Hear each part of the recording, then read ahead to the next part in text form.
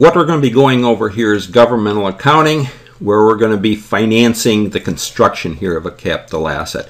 And what we're talking about is this is where the city or municipality is going to build a new building, and they're going to have to finance this building here. So the construction of this building here, and we're going to be looking at financing it with some long-term bonds, and we're going to look at how we'd account for these bonds being issued both at a premium and at a discount. Okay, so the first thing we have to do here when we're looking at the constructing this capital asset here, first we have to look at our capital projects fund here, and we're going to have to record the budget.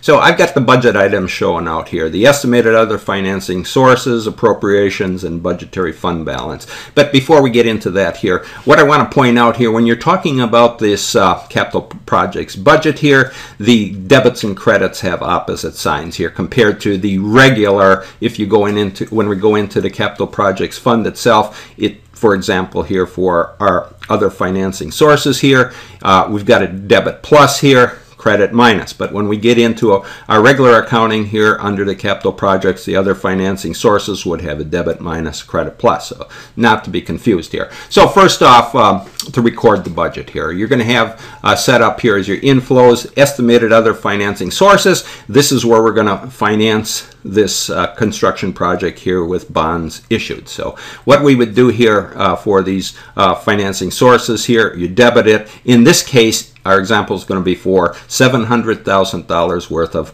bonds that are going to be issued. Then moving over into our outflows here, we'd set up our appropriations control account. That's the amount that we have authority to spend here from the city here, and we have a credit here of $675,000. We're going to issue bonds for $700,000, but we only have the authority to spend $675,000 of those bonds issued. Now, what we have to set up is this budgetary fund balance. So really the difference between our inflows here of $700,000 and our debit amount here and our credit appropriations control here is $675,000. So we need another credit balance here in this budgetary fund balance here of $25,000. So what we essentially have here is we have a surplus here. We have an extra $25,000 here in our for our outflows here. This is our extra amount here in our budgetary fund balance. Okay, so that's taking care of recording the budget. Now let's move down here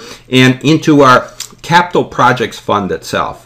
Now, this is where we're going to be looking at issuing these bonds here at a premium. We'll start out with that first here. And what it's going to involve here is their capital projects fund and also the debt service fund. So first for our capital projects fund, cash account. In this case, we're going to actually receive $735,000 for the bonds that are here that were issued at $700,000. So we have a $35,000 premium here, and this is what this example is really based on. And we're going to have to trace this $35,000 premium through our different accounts here. So first for our capital projects fund, debited here for $735,000. That's for the bond proceeds. And then the credit would go to other financing sources control account here. Credit that here for $735,000. That's for the bond issue. Now, moving down to our debt service fund account. And then we're going to be looking at the general long-term debt account group here. So what we have to do is we have to record these at the same time here. What's going into our capital projects fund and into our debt service fund. So for our debt service fund, this is again under the general long-term debt account group here. So what we would have here, we have to look at the amount to be provided for the payments here of this long-term debt. That would be an asset account here. So we would debit that here for $700,000. That would be the face value of the bond. And then our bonds payable, again here for our general long-term debt account, we would credit that here for $700,000. Again, face value of the bond. So you see what's going on here. Capital projects fund, you record the bond proceeds, what you actually received here for the issuing those bonds. And then for the debt service fund, this is where you record the face value of the bonds, what you're going to have to pay back here when these bonds come due. Okay, and just remember, they're both recorded here at the same time. Okay, now let's move up here, and again, we're going to be looking at interfund entries for this bond premium. We're going to have to trace that bond premium through our various accounts. So what we're going to start out with is our capital projects fund here, and we're going to be looking at really a 2 or 3 step process here to follow this bond premium too. So remember, our bonds premium here is $35,000, $735,000 worth of proceeds, $700,000 par value on those bonds. Okay, so what we want to do is we want to move this $35,000 worth of bonds premium from our capital projects fund here into our debt service fund here. So we'll look at the entries here. Now remember, this debt service fund, this is where we accumulate the money for funding our projects. Okay, so let's look at step 1 here. Well, I'm showing it as setting up our uses control account here in our capital projects fund. So what we've set up here is our other financing uses control account here, and that would be step 1. Now, step 2 here, this is where we're going to transfer this bond premium from the capital projects fund to the debt service fund here. So what we would do here, let's look at it here. So we would take here our cash account here, that cash that we collected, $735,000 here, but $35,000 was a premium here. So we would credit or reduce our cash account here for $35,000, and then it would go into the associated debit amount would go to other financing uses control. We're going to use this $35,000 here. So we debit our other financing uses control here for $35,000.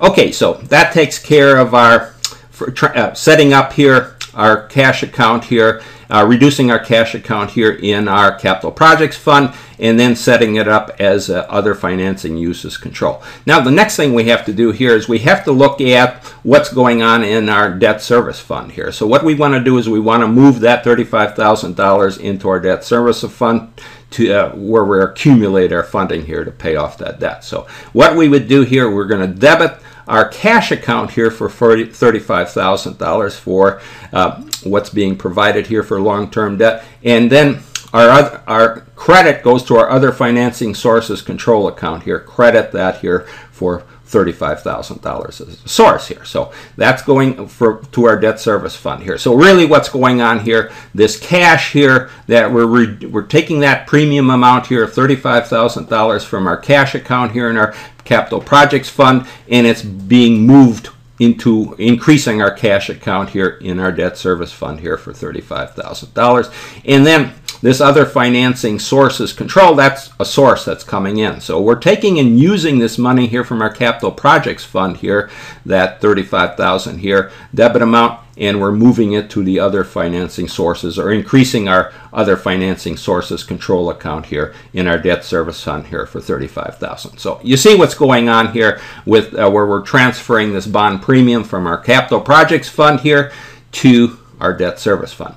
Okay, now we've got one more step to deal with here, and that would be step 3. Let's move down and look at it here. This is where we're not going to actually have a transfer of funds here, but we have to, because we made that permanent transfer here up above from our capital projects fund to our debt service fund, we have to set, it requires entry here to the general long-term debt group here. So general long-term debt account here, I'm showing it. I'm going to show 3 accounts here, and as that's going to be in our general long-term debt account group here. Now there's only 3 accounts in this general long-term debt account group here, and that's really to carry the debt here, and we're going to look at that. What we're going to have here is we're going to have the amount available for payment of the long-term debt, and that's an asset account here, and then our amount to be provided for payment of a long-term debt account, an asset account here, and this is where we actually carry the debt here. This is where we have our bonds payable. Okay, so let's look at what we would do here for this step 3 here. And there's no transfer of funds, it's only an entry account here. So amount available for payment of debt, we have debit that here for $35,000, and then the amount to be provided for payment, we're going to credit that here for $35,000. So we're going to, just looking at this amount to be provided here. So just say we got that $700,000 that we're going to have to pay back when those bonds come due, but because we received that premium up front here of $35,000, we can reduce the amount to be provided from the payment here by $35,000 because that was being provided. So let's just look at the flow here. No transfer here, but just to see where the flow would come. So if we got, looking at our debt service fund here, we had, that was other financing sources that we had here at $35,000. So that would actually become available here through this general long-term debt group here, the amount available for the payment. We had a credit here of $35,000, so we would debit or increase our amount available here by $35,000. Now, the amount to be provided, well, that's really from their cash account here. No transfer cash, only you can look at it in terms of the fact that we actually moved this cash from the capital projects fund into our debt service fund here, that $35,000. So you can see what goes on down here. The cash here in our debt service fund, actually, that would be the amount to be provided here for the payments. We would have a credit here of $35,000. So just looking at it from terms of our debt service fund, where we actually have accumulated this cash here to pay off that payment here on those bonds here. That was the premium amount here, remember. It would actually go into the, it would be reflected here in the amount to be provided for the payments here. Reduce the amount to be provided here by $35,000. So just going back here, no transfer here, but step 3, because we had transferred those monies here from the capital projects funds into the debt service fund, we have to set up these other entries here. So we went through that here before. So amount available for the payment, debit that here for $35,000. That was the bond premium here. And amount to be provided for the payment, we credit that here by $35,000, reduce it for that bond premium. So that's really how we deal with a bond premium. Next, we'll look at issuing these bonds at a discount, and then also look at how we handled interest payments on these bonds. Okay, now let's look at bonds issued at a discount. Again, it's going to involve the capital projects fund and our debt service fund, and on our debt service fund it's going to be the general long-term debt account group. Okay, so first for our capital projects fund, this is where we're going to record the bond proceeds here. So for our cash account, we're going to debit a cash here for $690,000. That's the amount that we received here, $690,000. They were issued for $700,000. We only received $690,000. And then our credit here is going to go to other financing sources control account here under our capital projects fund here. So credit that here for $690,000. That would be what the bonds were issued at here, what we received, $690,000. Okay, so then let's look at our debt service fund here. Again, general long-term debt account group. So this is where we're going to record the face value of the bonds here. So, and this is for, we'd start out with our amount to be provided here for the payments here, again for this long-term debt, and that's going to have to be a debit amount here for $700,000. The face value, what those bonds were issued at. Now, on our, the credit here is going to go to our bonds payable here. Again, general long-term debt account here, credit it here for $700,000. So what we're doing, our recording going on here in a capital projects fund and our debt service fund, they're recorded here at the same time. But what we would do here when these bonds are issued at a discount, you would stop right here because there isn't any premium to account for. The question is, did they raise enough money? So if not, then you will need another source of financing. Okay, so that takes care of recording our bonds issued at a discount. Now let's go over here and let's look at recording semi-annual interest payments on these bonds that are issued. So we'll start with our semi-annual interest payment. Now everything goes on in the debt service fund here. So we're going to have a cash account, we're going to have matured interest payable here, and an expenditures control account, all in the debt service account. So what we want to look at here when we're recording these semi-annual interest payments, we have to look at modified accrual accounting. So the governments do not record or accrue interest or principal until it's matured, due, and payable. That's modified accrual accounting. So we wouldn't recognize any expenses under expenditures control unless those three conditions are met here. You've got a matured, due, and payable in this case for the interest and also interest and principal. Okay, so starting with, let's just say we have $42,000 worth of matured interest. The key here is use the matured interest payable account. So you would credit that here for $42,000 and then under expenditures control debit that here as an expense here in the debt service fund for $42,000. Okay, so now when we send out the payment here, then you would debit or reduce your matured interest payable here by $42,000, and this is where you would credit cash here, reduce your cash account here by $42,000. That's when the payment is sent. And then finally here, we have to deal with those issue costs. Say, for example, we had $10,000 worth of issue costs on those bonds. So in both cases here, bonds issued a discount or premium, you're going to have to account for these issue costs. You're going to have to expense them. Whatever the issue cost was, you expense it in the first year here of the bond here. So let's just say we had $10,000 worth of issue costs, so credit or reduce your cash here by $10,000 and then go and recognize it under your expenditures control here for $10,000. So the key is when you're dealing with modified accrual accounting, with governmental accounting, you do not record or accrue interest or principal until it's matured, due, and payable.